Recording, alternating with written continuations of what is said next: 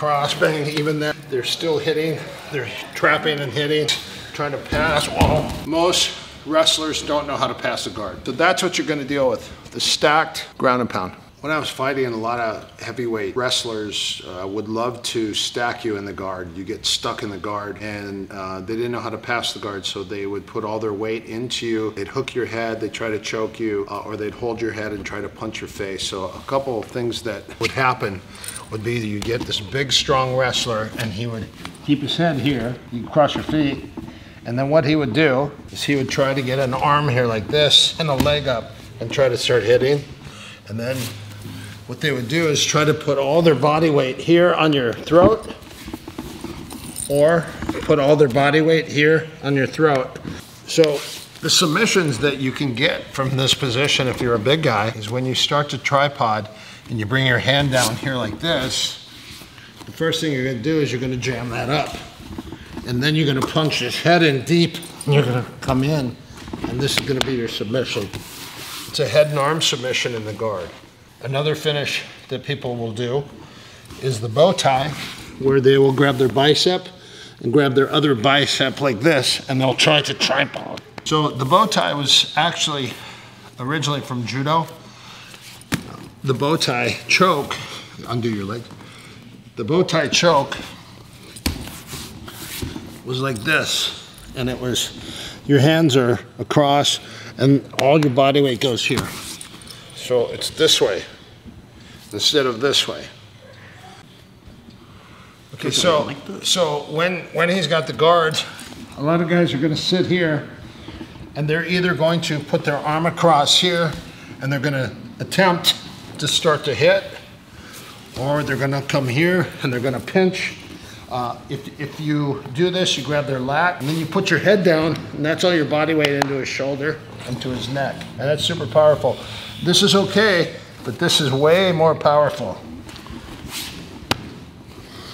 And then of course, that comes across, and you work this or that. Here's a choke from the bottom that I think is very useful. I learned it from my judo coach. He used to catch people with this a lot. So he'd be in the guard here, and the first thing he'd do is he'd knock that up, bring his legs down and hold this tight. And he would keep this extremely tight because he's gonna try to bring his arm back around my head. So once I'm tight here, I have to shimmy my legs, take his side, then I figure 4 and I squeeze my legs and my arms together, and that's a submission. This is coming up. You're catching here. He's gonna bring his arm back. He's gonna sit up, stay tight, use your legs, get to his side, then you tighten together and squeeze your legs and your head together. It's an extremely powerful triangle from the bottom. You have to be on your side. You can't be flat because he could posture. If you go here and you start to go here, he could start to posture up. Okay, not good for me. So the key is to shimmy and get out, and now squeeze them together. Can you get up? Can you get out? Would you tap here? Yeah, yes, sir. It's pretty tight. Okay, so I'm on the bottom. He puts his Y on my throat, and he lifts his leg, and he's gonna start to punch. Okay, so this is a tough situation. You could lift your hips up to create space, and you could use this to come inside here like that. If he throws straight down, you wanna go to the side and try to get to the captivation of the head. I wouldn't go for this because at any time when you start to go for this arm, he's gonna retract that arm and pull it off. So if he goes to punch, obviously you could sweep with the hand here. Okay, now he's got his forearm on my neck, and he's holding it across, and all of his body weight's tripoded, it's up on my neck. So the first thing I do is I hip up, and I shove that across. And once I do that, that's easier for you to get under. One more time, forearm's on my neck, and his legs are back, his body weight's on his arm, he's going to punch, bang, look how I shove, and then I get his lat. And if his leg is here, I'm going under his leg. If his leg isn't there, I'm gonna shuck and just use a leg scissor sweep. Okay, last is his arm is under my head, so So we were really trying to solve this one. The first one, when they're pinching you hard, he's just holding and pinching hard on my head.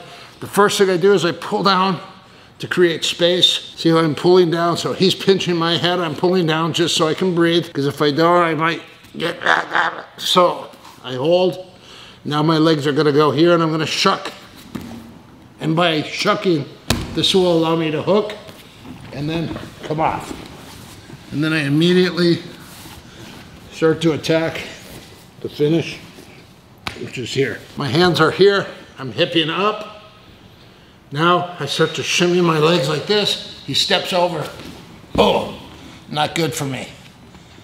But I can either trap here, and then bridge this way, or I kill the other side and I trap and roll the other way. Anytime the arm is here, we're always attacking the arm. So when his arm comes off, bang, this is easy for you to start to attack the arm. A wrestler, when they take you down, is to hold you and squeeze you. And a lot of guys, they prevent the punches from coming to the face, so their hands will go on the biceps, their elbows will be tight, their head will be in the middle. They'll put their pressure on your face with their forehead. Then the hands might start to come up or go under or pull the ear sideways, forearm, hand on the neck. This is a real situation you have to deal with when you're fighting in MMA against a good grappler, a good wrestler, because all they want to do is pinch your head and punch your face in. So you need to know these things. So here's what kind of happens. This is what it would kind of look like. So here these two guys are fighting. This guy throws a left hook. He comes in, he shoots a double leg, bang, just like this. And the first thing he's gonna do is he's gonna hook here, and he's gonna be punching, and punching your face. He's gonna be trying to get this or get this so he can hit here. The other thing here is his hand's gonna be here, and he's gonna be punching here and punching here, pulling the arm, punching here, punching here, punching here, pulling the arm, punching here, elbowing the leg. So these are definitely things that these guys are gonna do because they don't know how to pass the guard. And this is what they think. They're gonna grind you to death. They're gonna grind you to death. And then some of them try to put their choke here. Some guys will put all their weight up on your shoulder. Guys will get here and they'll be trying to choke you here as they're hitting.